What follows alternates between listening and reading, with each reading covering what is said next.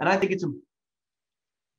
it's critical for any small business owner that has ever complained about the ability to hire and the ability to, and the skills of the workforce and the skills of new grads and things like that. And this is a super common topic to complain about. I think that any business owner who's complaining about that needs to go and do a program like this, because this is the bridge. This is how you start teaching not just these students, but you also start forming, the advisors and the professors and the people that are going to keep this on going, get that exposure. And you can't just complain and then assume someone else is going to fix the problem. You got to get in there and do it. And part of that will be a feedback loop that will help you really understand, what do you actually need and how does it work and what's going to make your business better, and it's easy to just complain, hand wavy complaints about, oh, well, colleges are inefficient.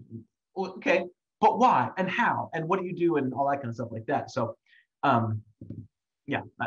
that's why I think it was valuable. It was useful in my mind, not because they gave me ideas that I needed to execute or that I needed to do, but it reinforced what are the problem areas in the business. So I know that when I'm thinking about my business on a day-to-day basis, it helps me focus on what are the biggest issues and factors that we've got to be able to make sure we improve stuff. Definitely. Yeah. I feel like every business owner also needs somebody to tell them, like, this is something that could be improved, right? Yeah. We think it's all going good. And like you say, we think it sounds great when we go out and say, oh, I want an entrepreneurial hire. But in reality, maybe it's a little bit better to frame it in a different way.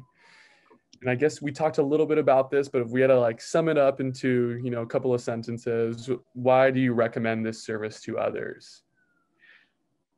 It is an excellent way to support the institution and support the education of people so that we can have a better educated workforce, because business owners always need better educated and better trained workforce. And the only way to do that is to be part of the solution.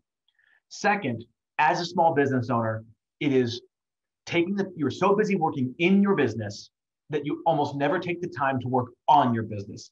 And this is an excellent way to force you into working on your business and explain why you're doing the things you're doing and trying to communicate those things that seem so concrete in your head. When you actually have to articulate them to a third party, all of a sudden they don't get nearly as concrete as maybe you thought they were.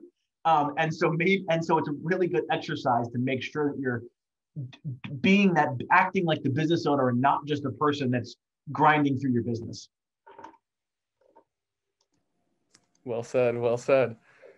And how did it end up going with you? I mean, were you able to, improve on some of your hiring processes and communication, you think, in the long run?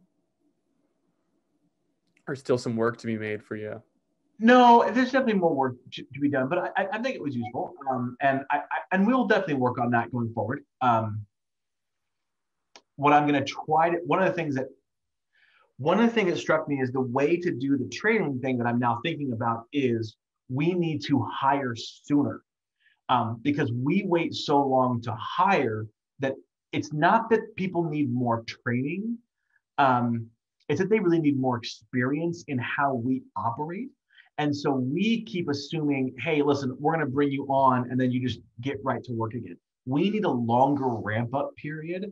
And so we need to be planning our pricing, our staffing, our scheduling, things like that, around the fact that, listen, if I need an employee in June, I need to hire them in March. So they've got 2 months to kind of hang out and be unproductive. And from my standpoint, just knowing that you're going to be overpaying this person for 2 months while they just get their feet under them, right, and figure out what's going on. And because the rate of pace and the rate of change